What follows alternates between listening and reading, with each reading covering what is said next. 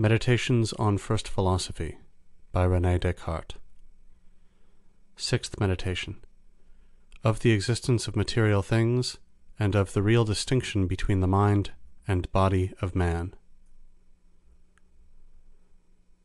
There now only remains the inquiry as to whether material things exist. With regard to this question, I at least know with certainty that such things may exist, in as far as they constitute the object of the pure mathematics, since, regarding them in this aspect, I can conceive them clearly and distinctly. For there can be no doubt that God possesses the power of producing all the objects I am able distinctly to conceive, and I never considered anything impossible to him, unless when I experienced a contradiction in the attempt to conceive it aright. Further, the faculty of imagination which I possess, and of which I am conscious that I make use when I apply myself to the consideration of material things, is sufficient to persuade me of their existence. For, when I attentively consider what imagination is, I find that it is simply a certain application of the cognitive faculty to a body, which is immediately present to it, and which, therefore, exists. And to render this quite clear, I remark in the first place the difference that subsists between imagination and pure intellection, or conception. For example, when I imagine a triangle, I not only conceive that it is a figure comprehended by 3 lines, but at the same time also I look upon these 3 lines as present by the power and internal application of my mind, and this is what I call imagining. But if I desire to think of a chiliagon, I indeed rightly conceive that it is a figure composed of 1,000 sides, as easily as I conceive that a triangle is a figure composed of only 3 sides. But I cannot imagine the 1,000 sides of a chiliagon as I do the 3 sides of a triangle, nor, so to speak, view them as present with the eyes of my mind. And although, in accordance with the habit I have of always imagining something when I think of corporeal things, it may happen that, in conceiving a chiliagon, I confusedly represent some figure to myself, yet it is quite evident that this is not a chiliagon, since it in no wise differs from that which I would represent to myself if I were to think of a myriagon, or any other figure of many sides. Nor would this representation be of any use in discovering and unfolding the properties that constitute the difference between a chiliagon and other polygons. But if the question turns on a pentagon, it is quite true that I can conceive its figure, as well as that of a chiliagon, without the aid of imagination. But I can likewise imagine it by applying the attention of my mind to its 5 sides, and at the same time to the area which they contain. Thus, I observe that a special effort of mind is necessary to the act of imagination, which is not required in conceiving or understanding, and this special exertion of mind clearly shows the difference between imagination and pure intellection. I remark besides that this power of imagination which I possess, in as far as it differs from the power of conceiving, is in no way necessary to my nature or essence, that is, to the essence of my mind. For although I did not possess it, I should still remain the same that I now am, from which it seems we may conclude that it depends on something different from the mind. And I easily understand that, if some body exists, with which my mind is so conjoined and united as to be able, as it were, to consider it when it chooses, it may thus imagine corporeal objects.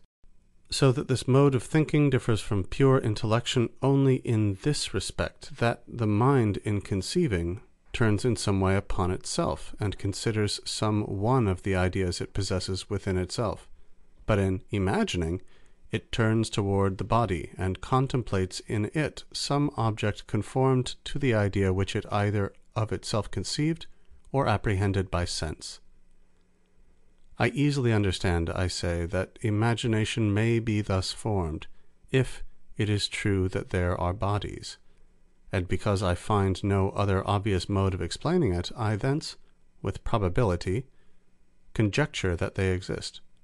But only with probability, and although I carefully examine all things, nevertheless I do not find that, from the distinct idea of corporeal nature I have in my imagination,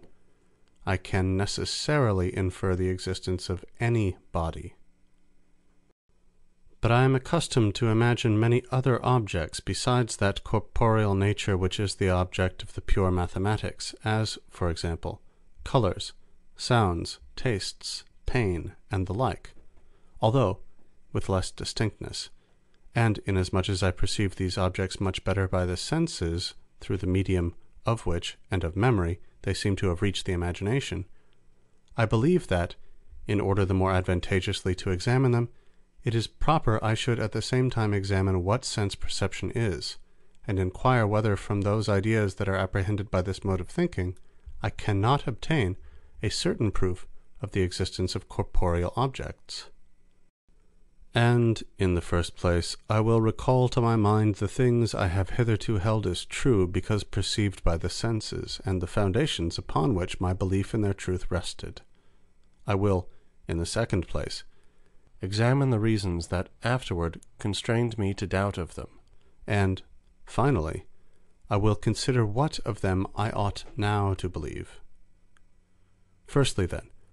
I perceived that I had a head, hands, feet, and other members composing that body which I considered as part, or perhaps even as the whole, of myself.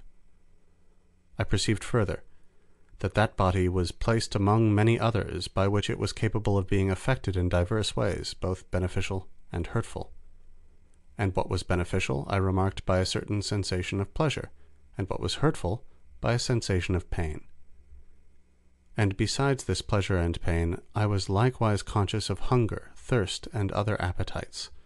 as well as certain corporeal inclinations towards joy, sadness, anger, and similar passions. And out of myself, besides the extension, figure, and motions of bodies, I likewise perceived in them hardness, heat, and the other tactile qualities, and, in addition, light, colours, odours, tastes, and sounds, the variety of which gave me the means of distinguishing the sky, the earth, the sea, and generally all the other bodies from one another. And certainly,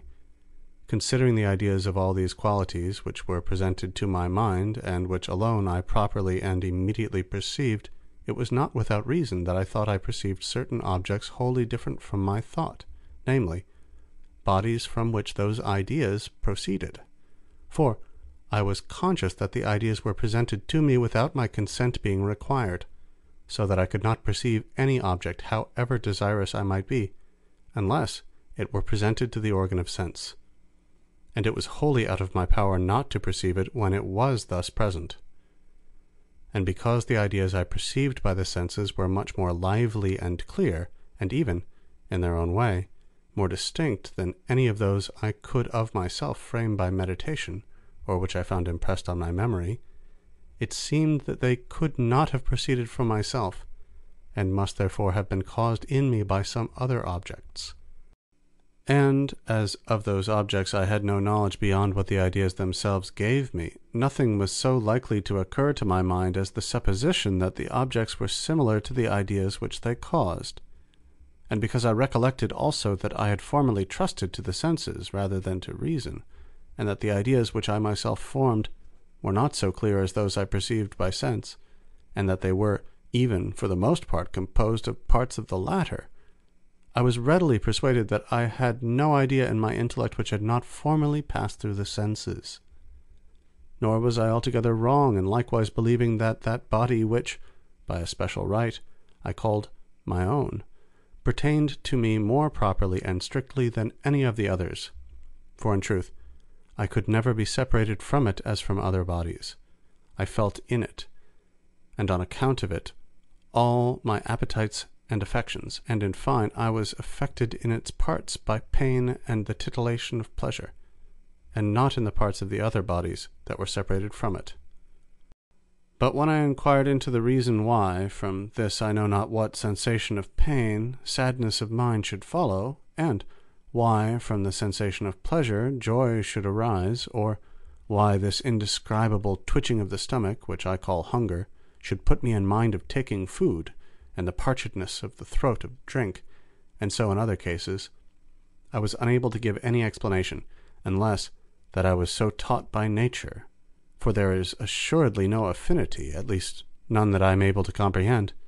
between this irritation of the stomach and the desire of food, any more than between the perception of an object that causes pain and the consciousness of sadness which springs from the perception. And in the same way, it seemed to me that all the other judgments I had formed regarding the objects of sense were dictates of nature, because I remarked that those judgments were formed in me before I had leisure to weigh and consider the reasons that might constrain me to form them. But afterward, a wide experience by degrees sapped the faith I had reposed in my senses, for I frequently observed that towers, which at a distance seemed round, appeared square when more closely viewed, and that colossal figures raised on the summits of these towers looked like small statues when viewed from the bottom of them. And, in other instances without number, I also discovered error in judgments founded on the external senses, and not only in those founded on the external, but even in those that rested on the internal senses. For is there aught more internal than pain? And yet I have sometimes been informed by parties whose arm or leg had been amputated that they still occasionally seemed to feel pain in that part of the body which they had lost, a circumstance that led me to think that I could not be quite certain even that any one of my members was affected when I felt pain in it. And to these grounds of doubt I shortly afterward also added two others of very wide generality. The first of them was that I believed I never perceived anything when awake which I could not occasionally think I also perceived when asleep, and as I do not believe that the ideas I seem to perceive in my sleep proceed from objects external to me, I did not any more observe any ground for believing this of such as I seem to perceive when awake. The second was that since I was as yet ignorant of the author of my being, or at least supposed myself to be so, I saw nothing to prevent my having been so constituted by nature as that I should be deceived even in matters that appeared to me to possess the greatest truth. And with respect to the grounds on which I had before been persuaded of the existence of sensible objects, I had no great difficulty in finding suitable answers to them. For as nature seemed to incline me to many things from which reason made me averse, I thought that I ought not to confide much in its teachings. And although the perceptions of the senses were not dependent on my will, I did not think that I ought on that ground to conclude that they proceeded from things different from myself, since perhaps there might be found in me some faculty, though hitherto unknown to me, which produced them. But now that I begin to know myself better, and to discover more clearly the author of my being, I do not, indeed, think that I ought rashly to admit all which the senses seem to teach, nor, on the other hand, is it my conviction that I ought to doubt in general of their teachings. And, firstly, because I know that all which I clearly and distinctly conceive can be produced by God exactly as I conceive it, it is sufficient that I am able clearly and distinctly to conceive one thing apart from another, in order to be certain that the one is different from the other, seeing they may at least be made to exist separately by the omnipotence of God. And it matters not by what power this separation is made in order to be compelled to judge them different, and therefore, merely because I know with certitude that I exist, and because, in the meantime, I do not observe that aught necessarily belongs to my nature or essence beyond my being a thinking thing, I rightly conclude that my essence consists only in my being a thinking thing, or a substance whose whole essence or nature is merely thinking. And although I may, or rather, as I will shortly say, although I certainly do possess a body, with which I am very closely conjoined, nevertheless, because, on the one hand, I have a clear and distinct idea of myself, in as far as I am only a thinking and unextended thing, and, as, on the other hand, I possess a distinct idea of body, in as far as it is only an extended and unthinking thing, it is certain that I, that is, my mind, by which I am what I am, is entirely and truly distinct from my body, and may exist without it. Moreover, I find in myself diverse faculties of thinking that have each their special mode. For example, I find I possess the faculties of imagining and perceiving, without which I can indeed clearly and distinctly conceive myself as entire, but I cannot reciprocally conceive them without conceiving myself, that is to say, without an intelligent substance in which they reside, for in the notion we have of them, or to use the terms of their schools, in their formal concept, they comprise some sort of intellection, whence I perceive that they are distinct from myself as modes are from things. I remark likewise certain other faculties, as the power of changing place, of assuming diverse figures, and the like, that cannot be conceived and cannot therefore exist any more than the preceding, apart from a substance in which they inhere. It is very evident, however, that these faculties, if they really exist, must belong to some corporeal or extended substance, since in their clear and distinct concept there is contained some sort of extension, but no intellection at all. Further, I cannot doubt but that there is in me a certain passive faculty of perception, that is, of receiving and taking knowledge of the ideas of sensible things. But this would be useless to me if there did not also exist in me, or in some other thing, another active faculty, capable of forming and producing those ideas. But this active faculty cannot be in me in as far as I am but a thinking thing, seeing that it does not presuppose thought, and also that those ideas are frequently produced in my mind without my contributing to it in any way, and even frequently contrary to my will.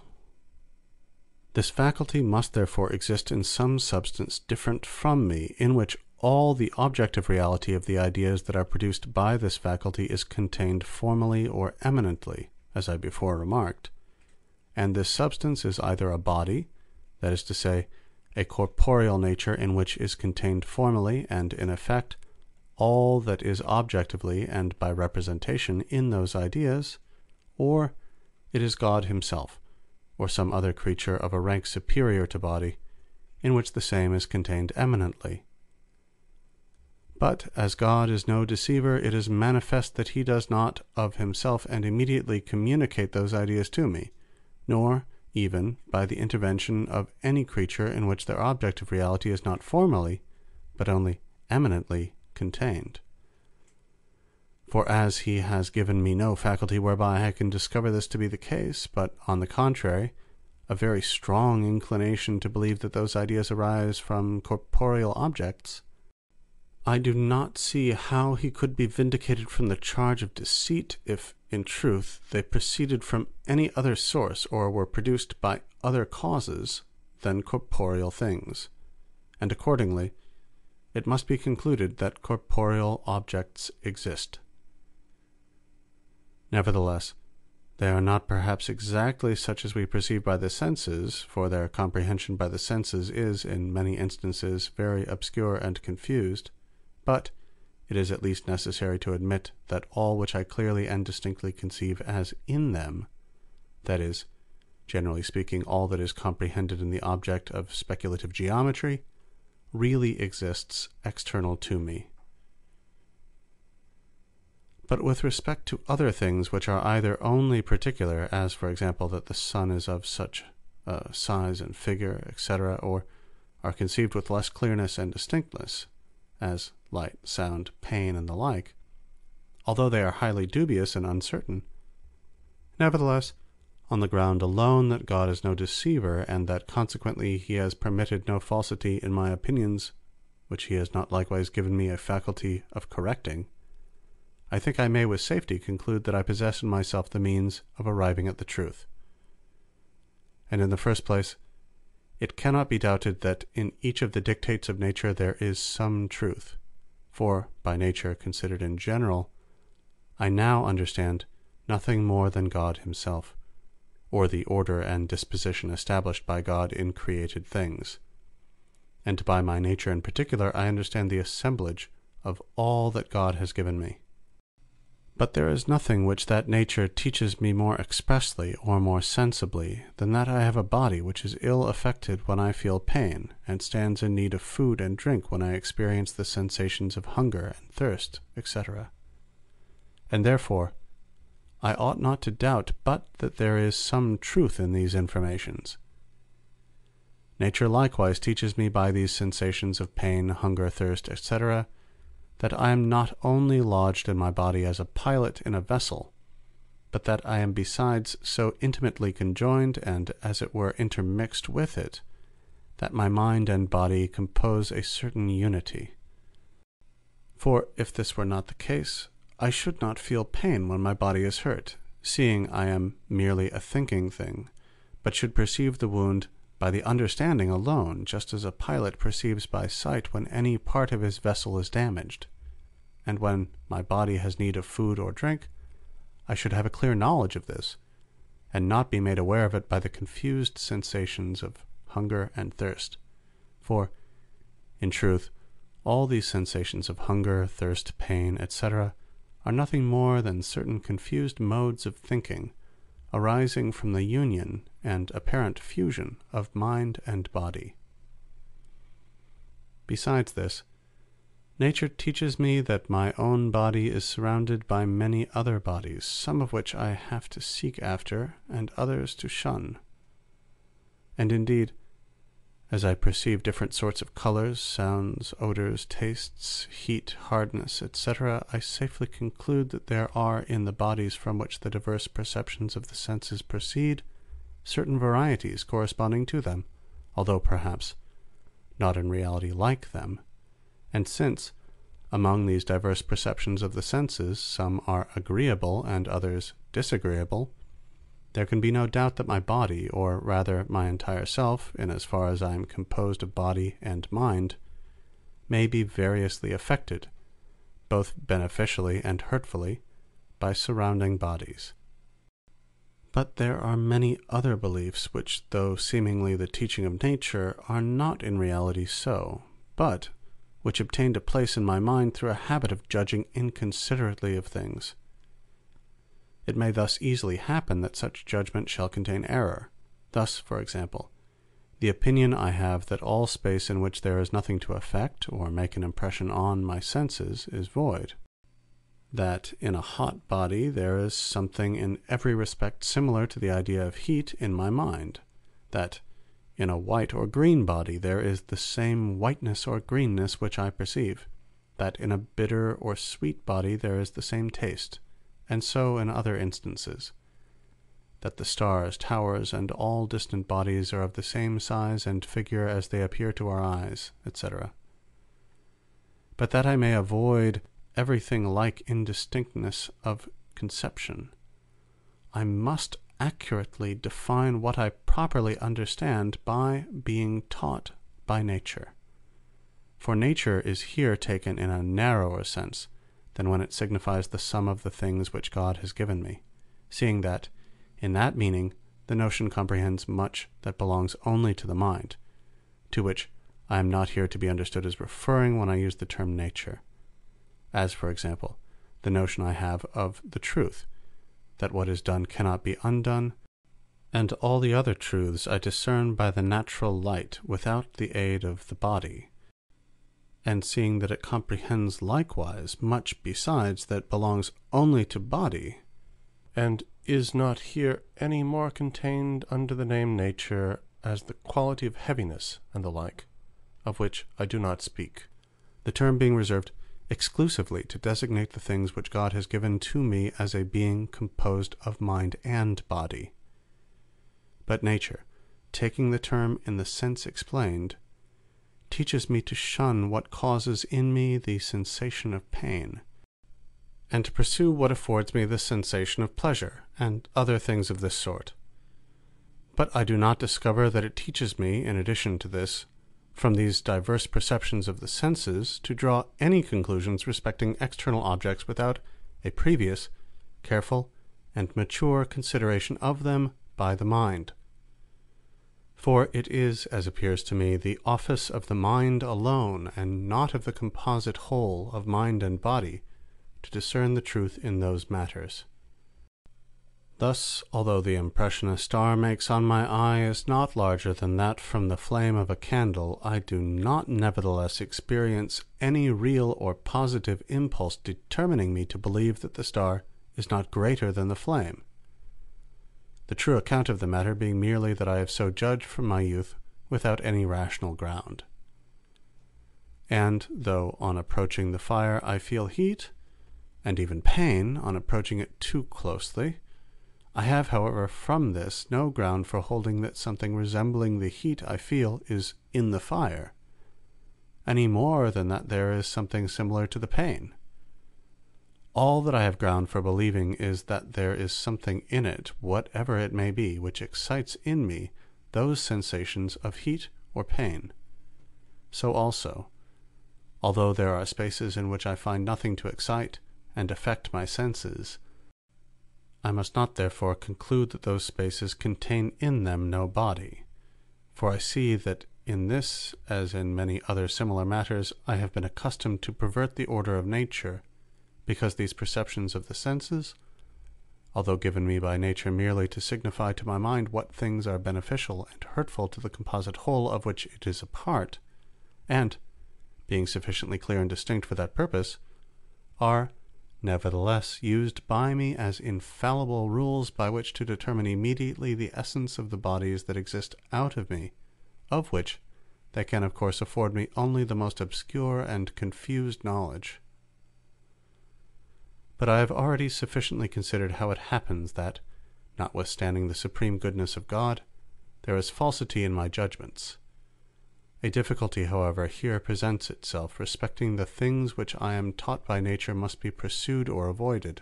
and also respecting the internal sensations in which I seem to have occasionally detected error, and thus to be directly deceived by nature.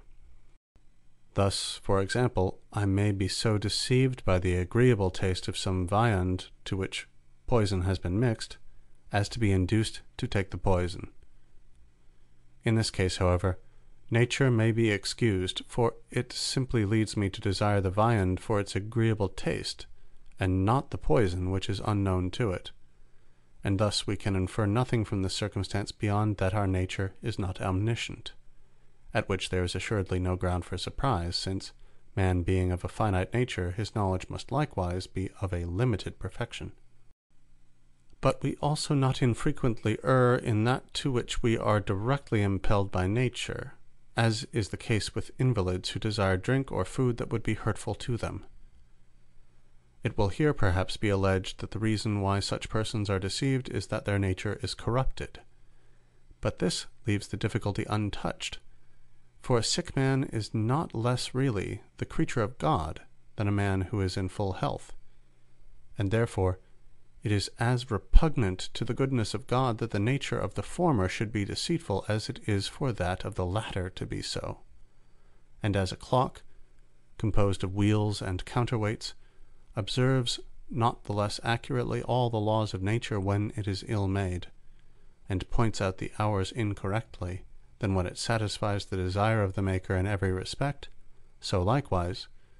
if the body of man be considered as a kind of machine, so made up and composed of bones, nerves, muscles, veins, blood, and skin,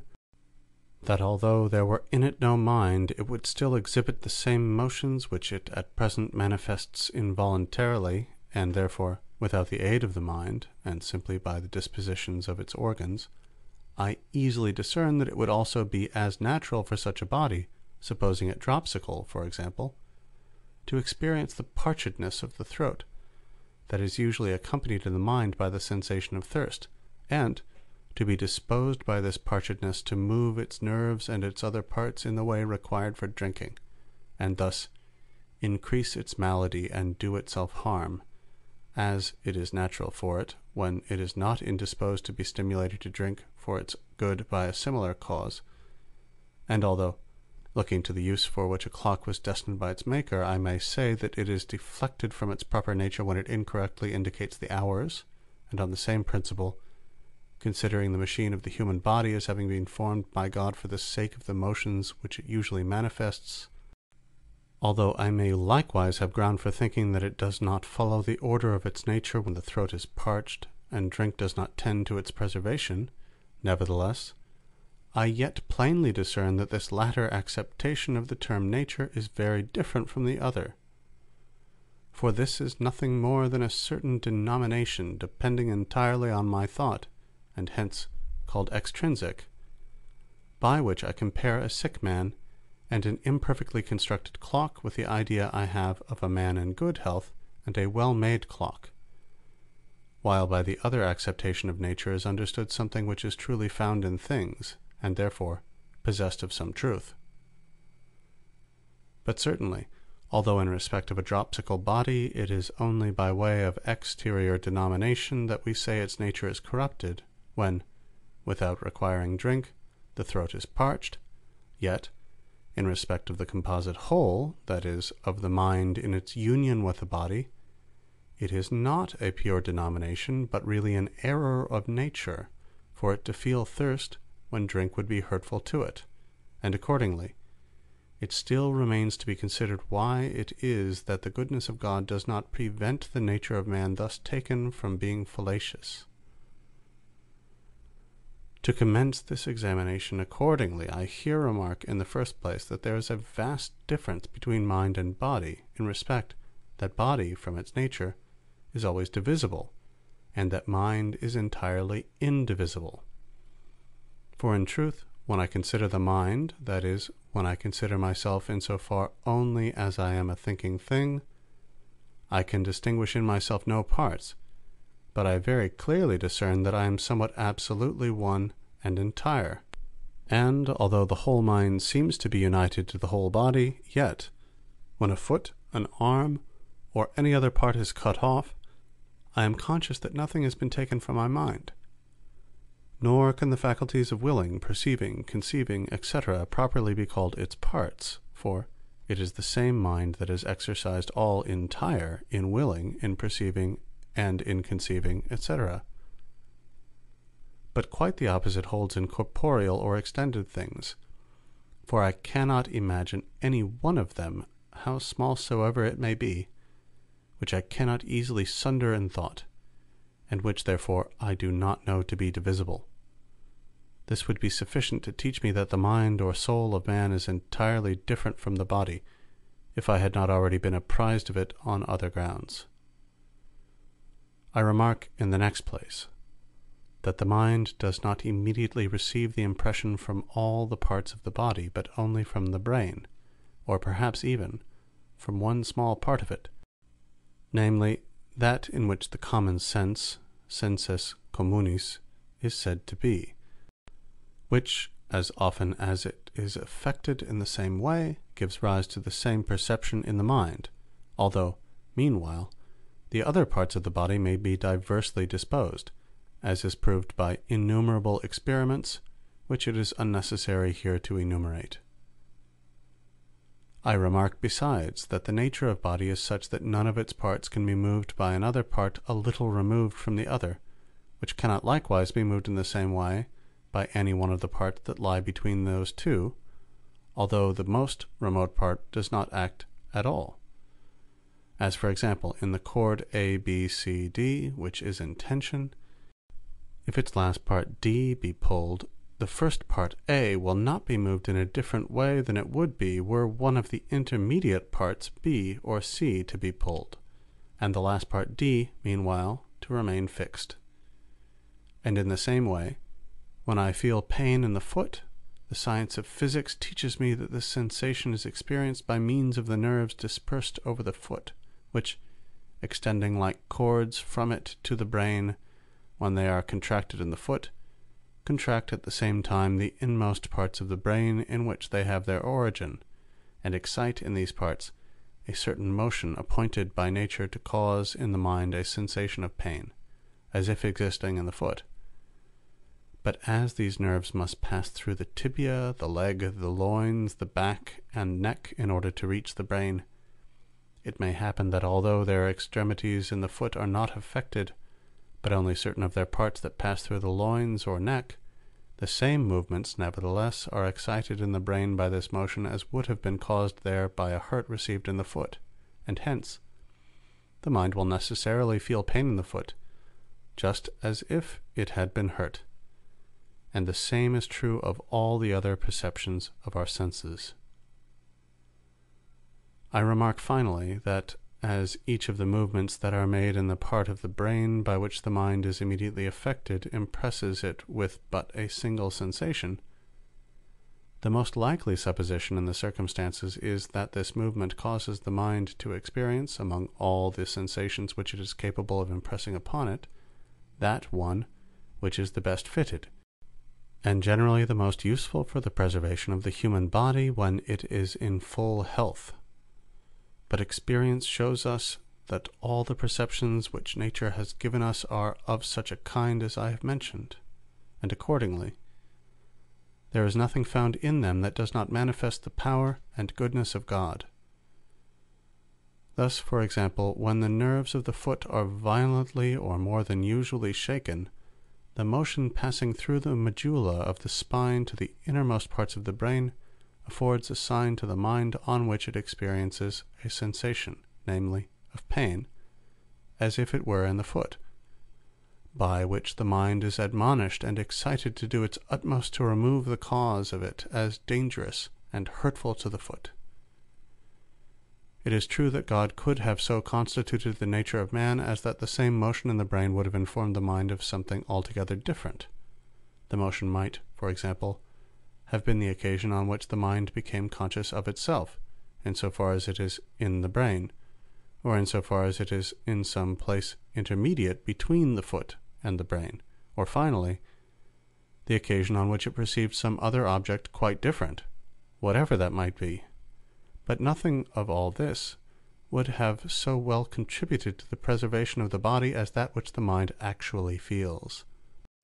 In the same way, when we stand in need of drink, there arises from this want a certain parchedness in the throat that moves its nerves, and by means of them the internal parts of the brain,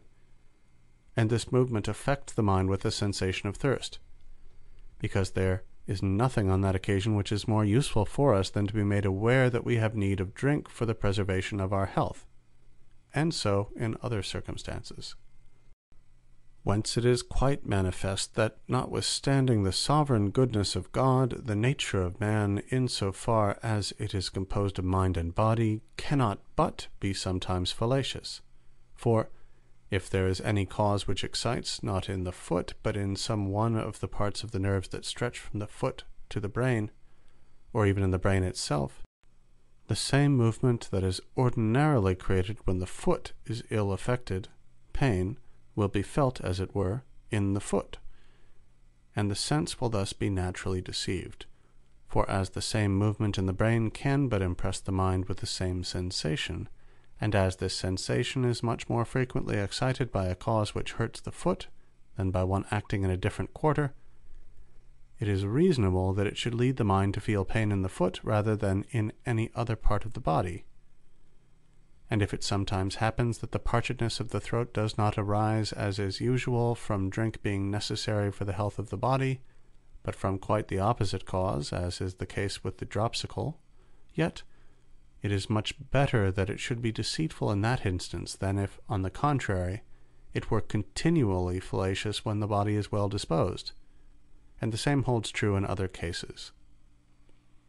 And certainly this consideration is of great service,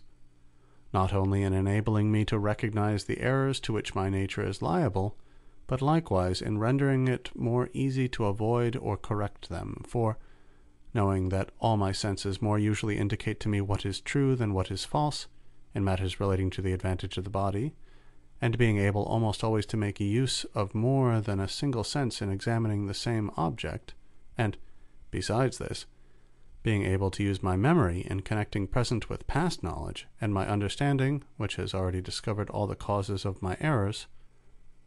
I ought no longer to fear that falsity may be met with in what is daily presented to me by the senses. And I ought to reject all the doubts of those bygone days, as hyperbolical and ridiculous, especially the general uncertainty respecting sleep, which I could not distinguish from the waking state. For I now find a very marked difference between the two states, in respect that our memory can never connect our dreams with each other and with the course of life, in the way it is in the habit of doing with events that occur when we are awake. And in truth, if someone, when I am awake, appeared to me all of a sudden, and as suddenly disappeared, as do the images I see in sleep, so that I could not observe either whence he came or whither he went, I should not without reason esteem it either a spectre or phantom formed in my brain rather than a real man. But when I perceive objects with regard to which I can distinctly determine both the place whence they come and that in which they are, and the time at which they appear to me, and when without interruption I can connect the perception I have of them with the whole of the other parts of my life, I am perfectly sure that what I thus perceive occurs while I am awake, and not during sleep.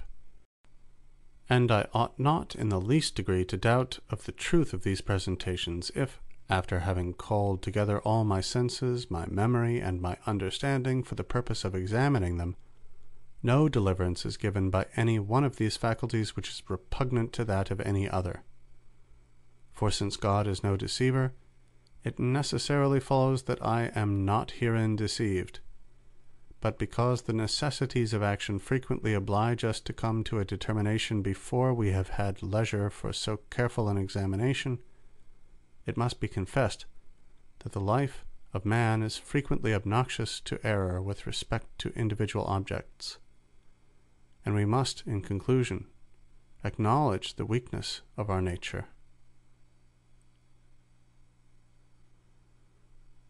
End Sixth Meditation. End Meditations on First Philosophy.